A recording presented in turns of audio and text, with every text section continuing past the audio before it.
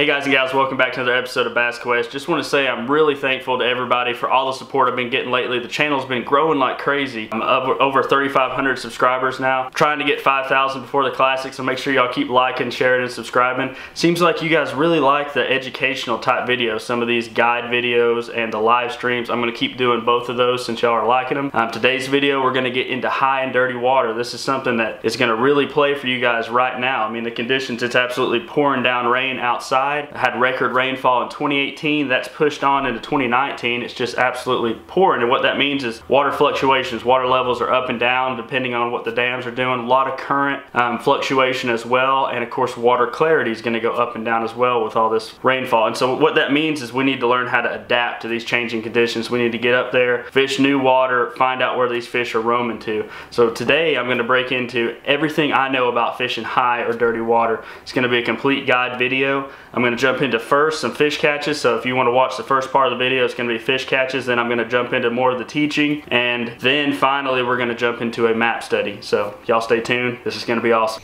Well, what y'all missed is I've caught 3 fish now off camera. I can't get my cameras to work, but fishing after a big storm, really muddy water, and what we're doing right now is hitting a current break. It's got some fish stacked on it, so stay tuned and see if we can snag another one.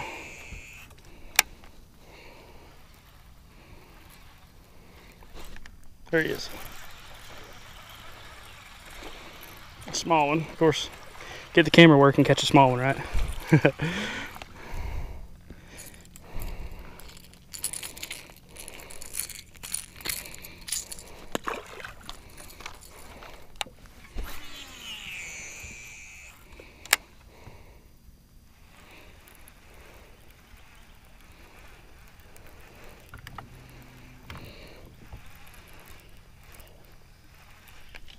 There it is. A little bit better.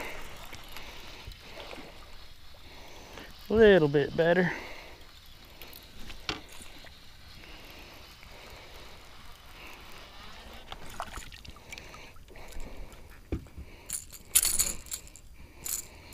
Got the front hook, that's a good sign.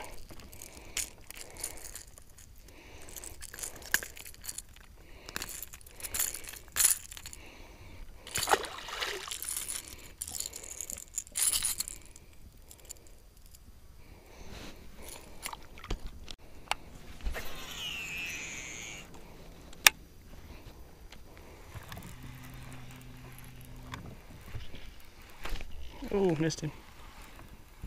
There he is. Got him that time. Better one.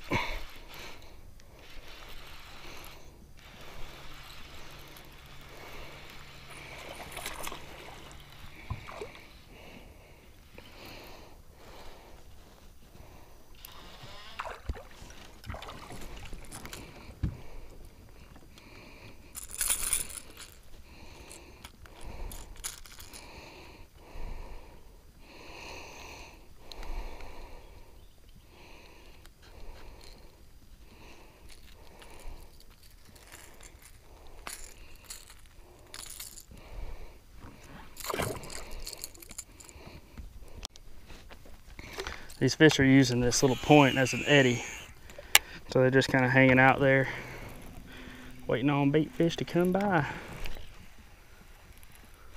There he is. Oh. As you can see, it's pretty fast and furious. That's a pretty good one.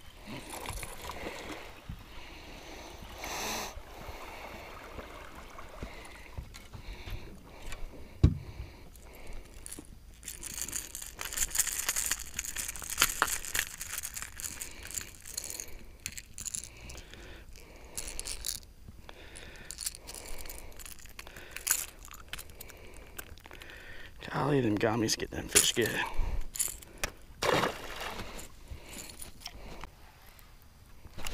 Ooh, golly. Oh, there he is. Moved out a little bit. I mean, I got hammered by one before this one got it. That's a good one, though. Another good one. Ooh, come on up here.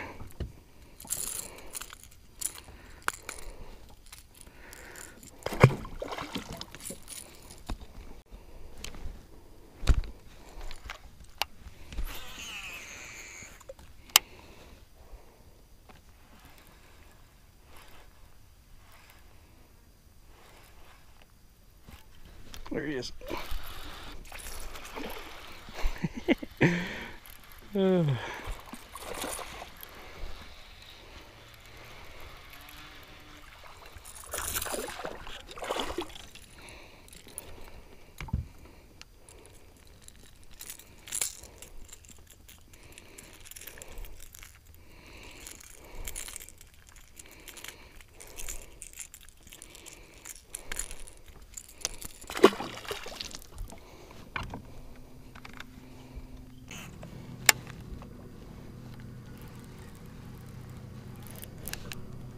There he is. Take him on.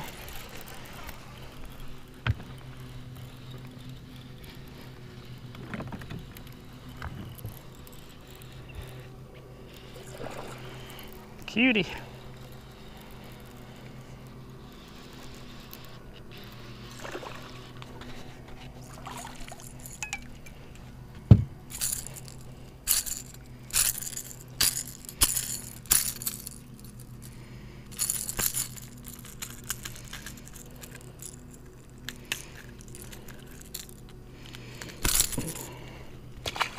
He didn't want to do that.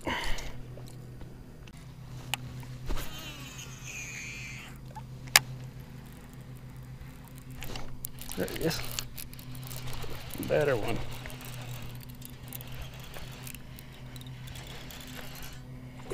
Oh yeah.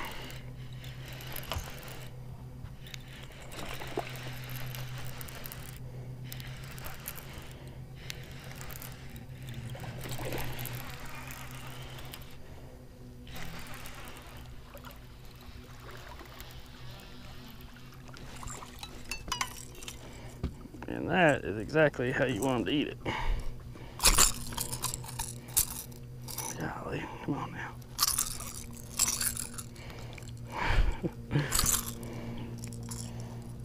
Fish is strong.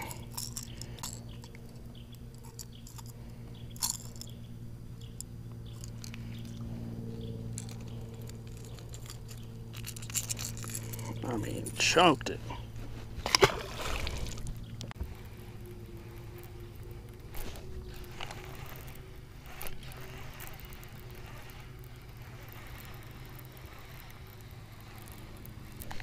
There he is.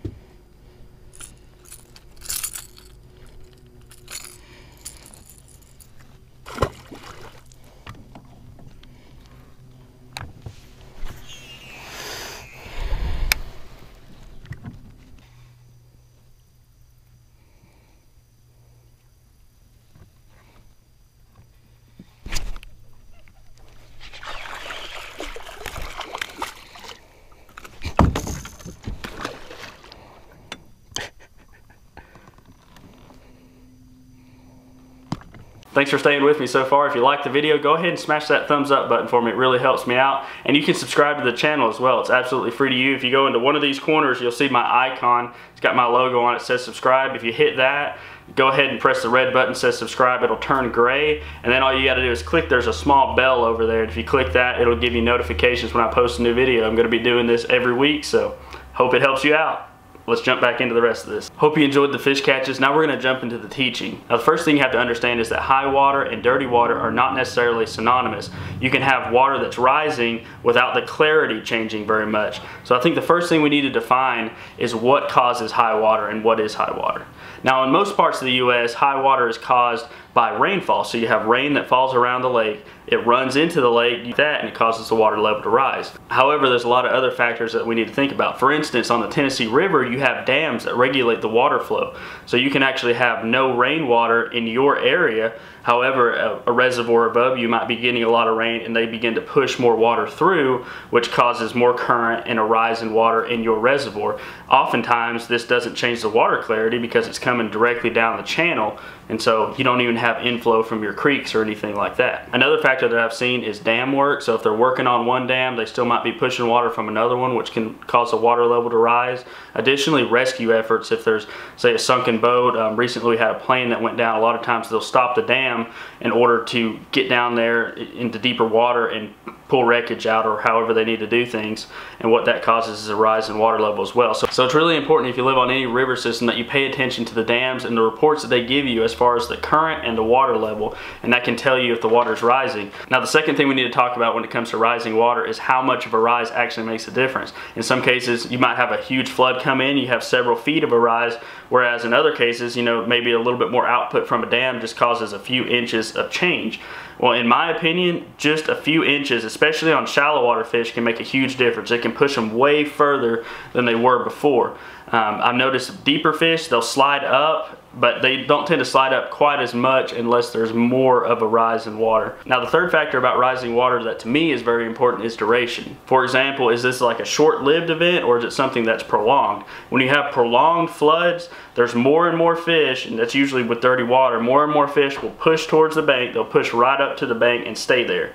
Whereas with short-lived variations in water, you'll have a much smaller window. Fish will come up, and as water recedes, they'll start to push back down. It seems like a smaller population of fish will actually push up, so you need to know in your mind where you're going beforehand. Now we're going to jump into dirty water, and first of all, we're going to talk about what causes dirty water. And as we all know, rainfall, when you get tons of rain, you can get flooding, and that can cause you to get a lot of dirty water into the lake. But that's not the only thing that can cause it.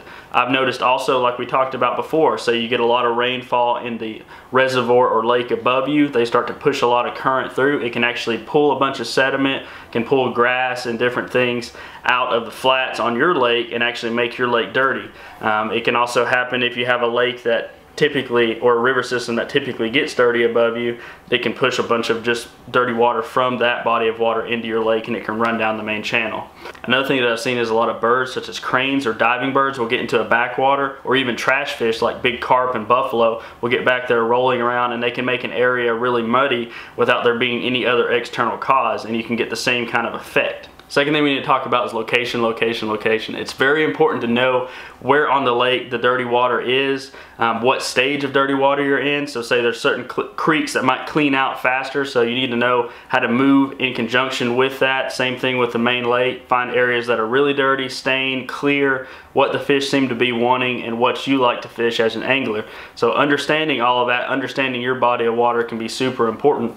Other than that, if you're on a new body of water, you're going to have to really run around and explore that for yourself. And that's where looking at Google Earth to begin with, like we've done in the past, seeing those kind of areas in advance, what gets dirty first, what gets clean first, can be very, very important. So the third thing we're going to talk about is actually what is dirty water, how much stain in a water makes it dirty, and that's relative as well. You know, we're talking about different parts of the lake that get dirtier. Well, if you're on the south end of one lake, having just a little bit of stain, you know, going from 8-foot visibility to 4-foot visibility could be dirty water there. However, if you're up in a river system where visibility is typically maybe 3 foot and it goes down to 6 inches, that could be dirty water there. So this is all relative, and you have to understand that in the context of your own body of water. For me on Chickamauga, most of the time I feel like I've got visibility in that 3 to 4 foot range.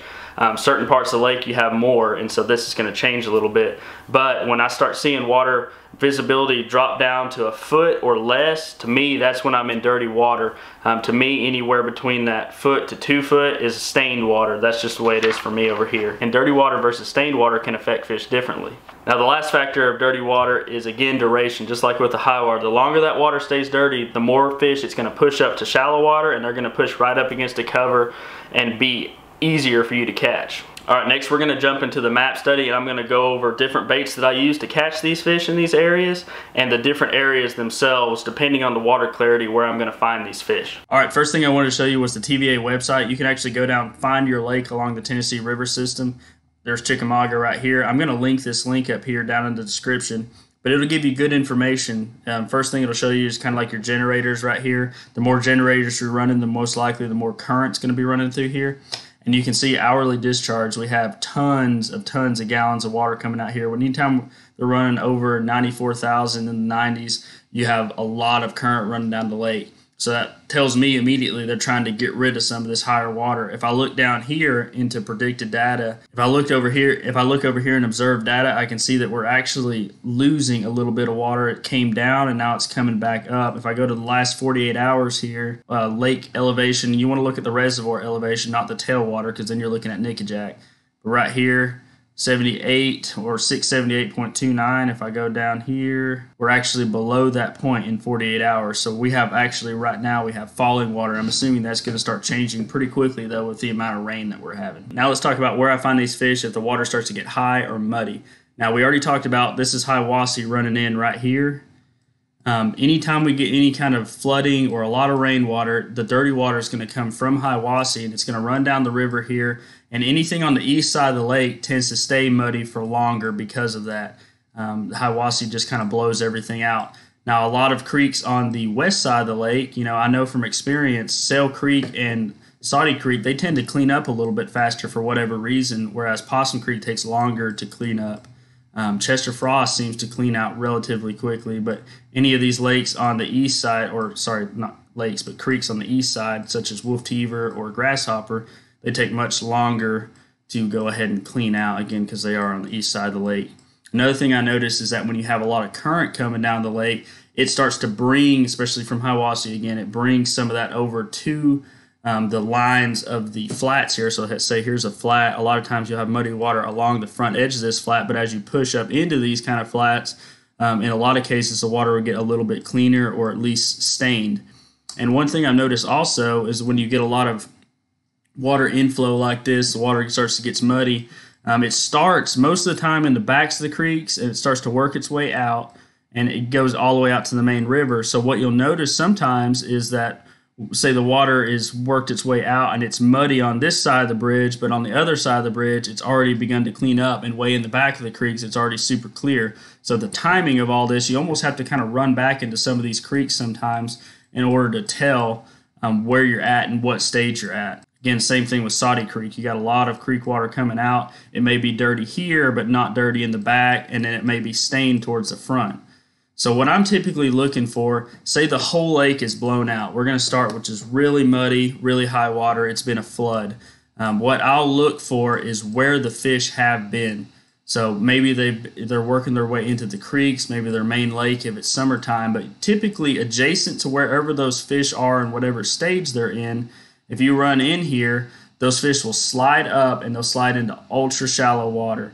And this is, again, we're talking ultra dirty water, 6 inches of visibility, ultra high water. They're going to slide right up into that and they're going to look for any kind of cover such as laydowns, stumps, docks, any kind of cover right there that they can butt right up against. And you can go and fish these areas in likely spots. If you see a laydown, go over there, start flipping around it. Sometimes it takes multiple casts. A lot of times you'll have to use maybe a crankbait through there or a spinnerbait. Another thing that I see them get on as far as just structure-wise is like a rock pile that's right close to the edge, or maybe like a rock wall. They'll sit right up against that sometimes. So those are areas to check out. Now in contrast to that, if the water is stained, so say there's more than a foot of visibility, in a lot of cases what you'll notice is these fish, they'll pull up shallow, but they're not necessarily cover oriented. In other words, they're comfortable being out onto the structure of the lake. Here's an example of an area that would be good during that time. You have a point that runs way out into the creek channel here in Saudi Creek. What happens a lot of times is, say these fish are working their way into the creek or out of the creek, however, whatever stage they're in, what they'll do is they'll push right up on to this point itself, or a little saddle or a drain, and they'll push right up on top of it and they'll sit there, and what they'll do is they'll get in the eddy, just like you saw in that video. You had water that was flowing out and it was coming into a little drain. This would be an example of a small drain, and kind of like in a saddle there. And when that water flows out there, those fish can set up and they can ambush bait as it's coming through. So they're again, you have to understand that if that water has any kind of good visibility to it, a lot of times they can be offshore. Sometimes they'll be on bigger, more expansive flats like this, get on some shell beds, get up around little rock piles and stuff like that. And a lot of times they'll group up and school up together when that's the case. All right, as we talked about before, especially if you're in a new waterway, it's very important to go ahead and get on Google Earth, download the Earth, and you can go up here, this little clock right there, and it can give you historical data. I always recommend going back in time a little bit, and you can find events where the water was muddy, such as this one right here. And you can see in this particular creek, we got mud flowing out. However, in the backs of some of these little drains in and little creeks in, we already see the water is beginning to clean up. And so areas like that are very important to understand and look at your individual waterway as a whole. Here's Sail Creek. We can see cleaner water in the back. Some of it's dirty in the back. And then as we push out, it gets muddier in this particular situation. Another thing, it's affecting water down below that point. So just wanted to remind you guys again, get on Google Earth, look at historical data for your waterway. All right, the last thing I want to talk about is individual baits that I like to use in what situation.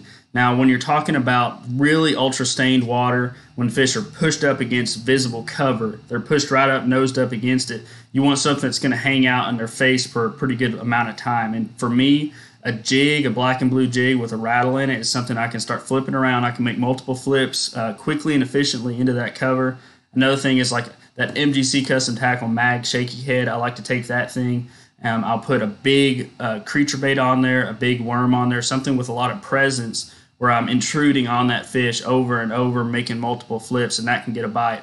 Another thing I like, if it's shallow water, a square bill around some of that cover or a spinnerbait. You can make multiple casts. I use a nighttime spinnerbait a lot of times, which is a big Colorado bladed spinnerbait. I can make multiple casts into that area and hopefully get that fish to come unglued on that. Now, when we're talking about stained water, water that's, plus a foot of visibility, somewhere in that range where those fish can be a little bit more offshore on some of that cover or structure there, what I'll typically use, you saw me in that video, I was throwing a lipless. Still something loud, still something intrusive, but it's something that I can cover a little bit more water with. You can see I was really aggressive working those fish, and that's the way Cole and I, if you guys watch that lipless video, Cole and I had a lot of fish catches there. We caught like 40 fish. Same thing, we were fishing a mud line in a little current break in dirty water, and what happens is those fish pulled right up on some structure there because they were comfortable grouping up together out there on that. We were able to take advantage of that. So lipless can be really good. Again, a rattle and jig, I like to hop that thing through there, bump those fish, really get them frustrated where they'll take a tag or tag that thing. Again, the big worm is another good one. Once you find those fish, to go ahead and throw that thing through there. Spinnerbait again. The only thing that I would add to that really is a rig.